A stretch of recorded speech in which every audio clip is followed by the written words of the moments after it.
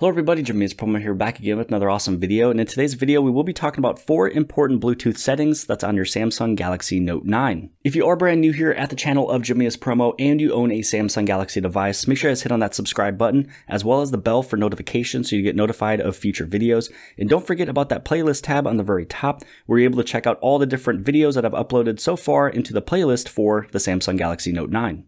Just so you guys know, my goal for this video is that hopefully 1 or 2 of these settings is brand new for you. If not, then hopefully maybe 2 or 3 of these was a refresh because you might have forgot about these features that were in the past phones.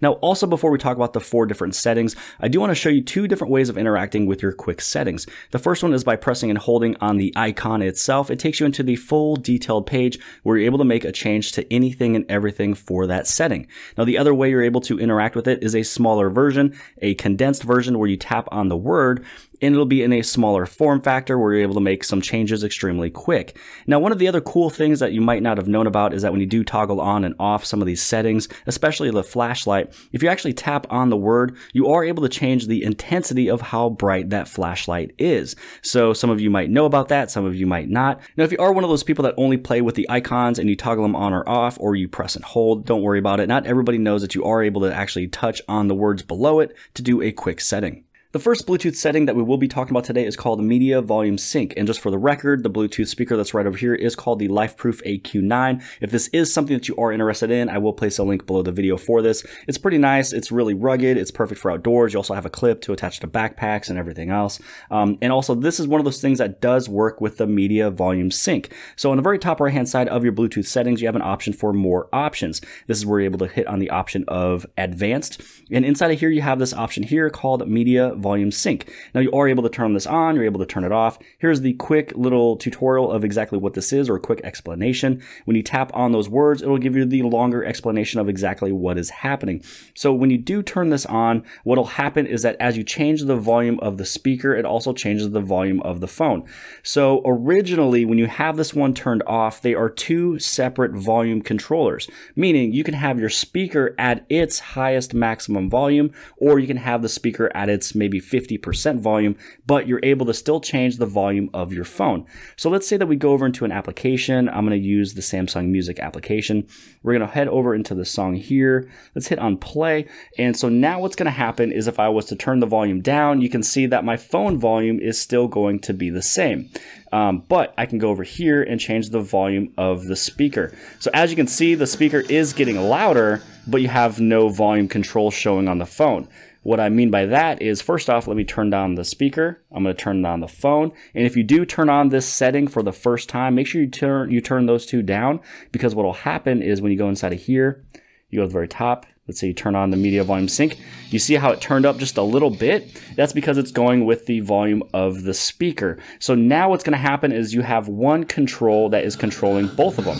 Meaning, if I was to use the speaker to change the volume of the speaker, it's also changing the volume of the phone. So they're now one in the same. Again, same thing here. If I change the volume of the phone, obviously it'll turn up the sound of the speaker. So that is what the Media Volume Sync is. It's a way to sync the volume level set on the connected Bluetooth devices to your phone. Now, out of these 2 options, which one do I use? I usually have the Media Volume Sync turned off because I want to independently control the volume between my phone as well as the speaker, because maybe this speaker sounds great when this one's at 80%, but then I turn up the volume all the way on the phone. And so that right there kind of sounds great to me. But if you're somebody who loves the Media Volume Sync, you can turn it on and go for it. Bluetooth setting number 2 is called Separate App Sound, and this one is my favorite Bluetooth setting on the Galaxy Note 9, and if it's not yours already, it'll soon become your favorite Bluetooth setting. Now you want to pull down the notifications panel, click on the settings icon. You are able to search Separate App Sound on the top if you want to, but I'm going to manually show you where it is just so you know where it's located. Now it's going to be underneath Sounds and Vibrations. You'll scroll all the way down to where it says Separate App Sound, and underneath here, this is where you're able to toggle it on. So what will happen is it's a way that you're able to have sounds come from 2 different applications coming from a different source, meaning you can actually have the application of YouTube or really any other application that's on your device that would be coming out of the audio device. So it'll come from your phone. Now, if you wanted to set this one up that you know for a fact you're always connected to a specific Bluetooth speaker with Spotify, you can set it up that way. For me, this makes it super easy because anytime that my son is in the backseat of my car and he's always watching YouTube, it's going to come from the device. And if I am Bluetooth to my car's audio system and I'm listening to Amazon Music, it's not going to interfere with each other. So this is where you're able to turn it on. This is where you're able to choose the app and also where the audio is coming from. So as example, let's say that we move over into the Samsung Music and we're going to go right on back and play that song again. So now what is happening is I have it coming out of the media, which is my LifeProof AQ9, and that is where that audio is coming from. And if I was to head over into YouTube, and let's say that we just choose on this very first video, so now you can see that the audio is coming from the phone. And so this is where you can also change where some of your audio comes from, where you can also expand it. So if you do want to control one of these ones manually, just hit on your volume button, hit on that down arrow. This is where you can change the volume of your media, which is the LifeProof speaker. This is over here is where you're able to change the media for YouTube. So that is how you can make that one louder, and then you can also make this one louder as well too. So this is just a perfect win-win situation for anybody if maybe they're in a car, maybe they're at work. So if you are at work and you're listening to Spotify or Amazon Music, and then somebody messages you on Snapchat or something like that, it's a way to kind of keep away a lot of the outside noises, especially if you watch YouTube or Snapchat or something, but you don't want to have that audio come over a speaker that's at your work. So separate app sound is fantastic. It's amazing. Perfect for you personally, and especially people that have kids. The third Bluetooth setting that we will be talking about today is called dual Bluetooth audio. Now, this is a way that you're able to connect to two different Bluetooth devices at the exact same time, even if they are completely different companies. But one of the things I do want to make sure is that if you are using the Bluetooth version of 4.1, you want this one to also be 4.1 or 4.2, 4.2, 5.0, 5.0, because if you have speakers that are completely different Bluetooth versions, they might be maybe a half of a second off. Now, what you do want to do is first off, just connect to your first device. Right after that, turn on your second Bluetooth device and just put it into a pairing mode. You'll be able to scan it and you're able to connect to two different Bluetooth speakers at the exact same time. Now, once you have done that, let's say that we want to head over and let's play a song. So right now it's actually connected to really only one that it's going to play the audio from, which is this one right over here. So for the sake of this, I'll just turn it down a little bit. So right now it's connected to the Onontuo S7. Now, if I want it to be also connected to this one, this is where you head over inside of your Bluetooth settings. Inside of here, on the very top right-hand side, go back to Advanced, and this is where you turn on Dual Audio. And now it's playing out of both speakers at the exact same time. Now, one of the things I do want to let you know is that when you are playing with this one here, let me turn this back down. When you are playing with Dual Audio, don't have dual audio on first and then play the song. It's best to have it being connected if you play the song first and then you turn on the dual audio. For some reason, it has a little bit better connection while doing that. Bluetooth setting number 4 is called Location Bluetooth Unlock, or AKA Smart Unlock. So how you're able to turn this on is by pulling down the notifications panel, click on the settings icon, and it will be located underneath lock screen.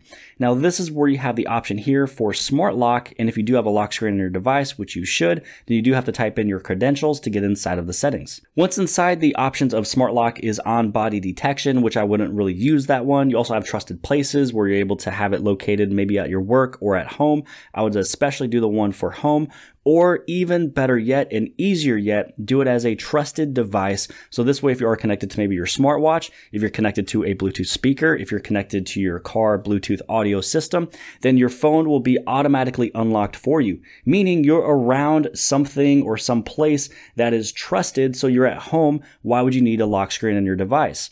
There's really no need. If you're married, you have a wife, kids, husband, boyfriend, girlfriend, whatever have you, you really don't need to have this thing locked, even especially in your car if you drive a lot and you're by yourself. You don't need that lock screen on, taking your eyes away from the road if you had to unlock your device. If you're already connected to your Bluetooth audio system in the vehicle, it's already unlocked for you. Now, this helps me out a lot when I'm connected to my headset when I'm at the gym. If I'm at the gym, I don't need to keep on unlocking my phone. I'm able to just swipe and it gets inside. So as example, let's say we do it with the LifeProof AQ9. Yes, you will be adding it, and it is already connected. Now this way, when I hit on that power button and I give a little bit of a swipe, you can see here that says phone unlocked by smart lock, and I'm able to get in my phone. There's no reason to have a lock screen right now if I'm really the only one in the room, or a family member or loved one is also in the same room with me. They're not really going to go through my stuff.